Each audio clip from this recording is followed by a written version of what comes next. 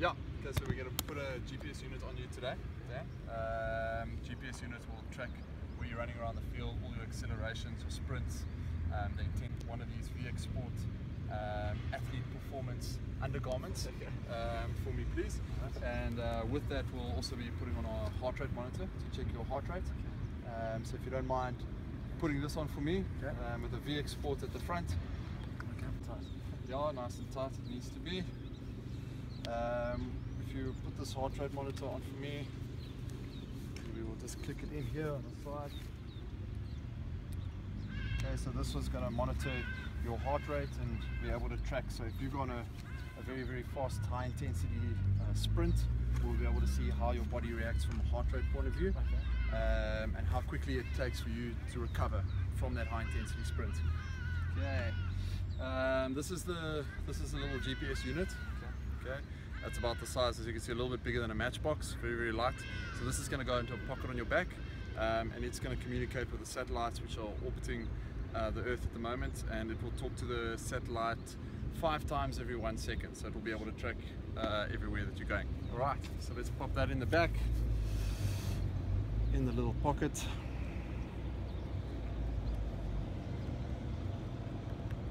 Okay, and that's basically it.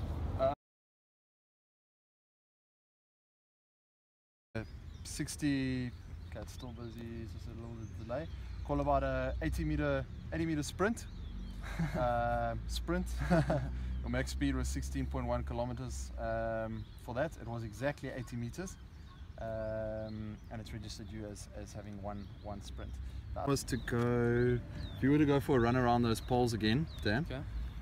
That graph should eventually start. Okay. So here's where Dan was standing still with us. There he started his run as he turned around the poles. Okay, the dip is a change in speed, and he's on his way back. So that line going up was him running towards the poles.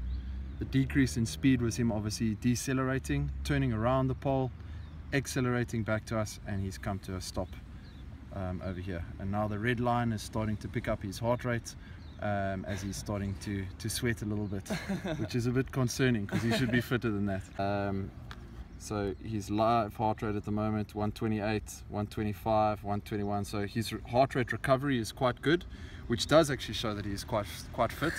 So he's able to work very, very hard, but then recover very, very quickly before the next bout. So his heart rate's already come down to 102 beats per minute, and it was up at what was it, 130, 140 in the span of a couple of 10, 15, 20 seconds round about there. It's already dropped down to 89, 87, 86. Is getting less and less and less. And it looks like it's just over 150, probably 160 meters, because he's run there and back twice now. And then the red is his actual distance above a high intensity speed, which is above 18 kilometers per hour. So if we were to ask Dan to do a full-on sprint now, go as quick as he can, which we won't because he hasn't warmed up 100% correctly, that red line will obviously increase because that's the distance that he's covering, above 18 kilometers an hour. His total distance will obviously increase as well, because total distance doesn't matter what speed you're traveling at, the distance will just accumulate. The red bar will just tell us how much of that distance, how much of his total distance is he covering above a certain speed, and that is, for us, is about 18 kilometers per hour. Anything above that, he's moving quite quickly, and we classify that as a high intensity sprint. As a sports scientist and somebody who works the HP program, what do you guys learn from all these numbers you just saw? Yeah, well, I mean, this gives us a fantastic insight into what our athletes actually go through on the field. In the past, we had to kind of guess how tough our athletes, or how tough a match might be, or how easy a certain match might be, but we never had proper numbers and values that we could refer back to.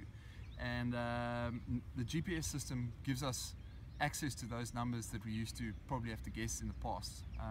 This allows us to obviously plan our seasons better, plan our training sessions better, because ultimately we want to train how we play, and a GPS system like the VX Sport system allows us to do that.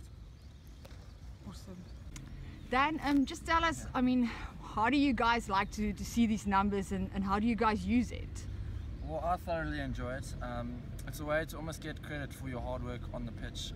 Sometimes if you're not scoring the goal or you're not part of the goal, whatever it may be, you don't get acknowledged. But with the GPS and all the equipment we've been given by HP, Marty's HP, it's really helped a lot.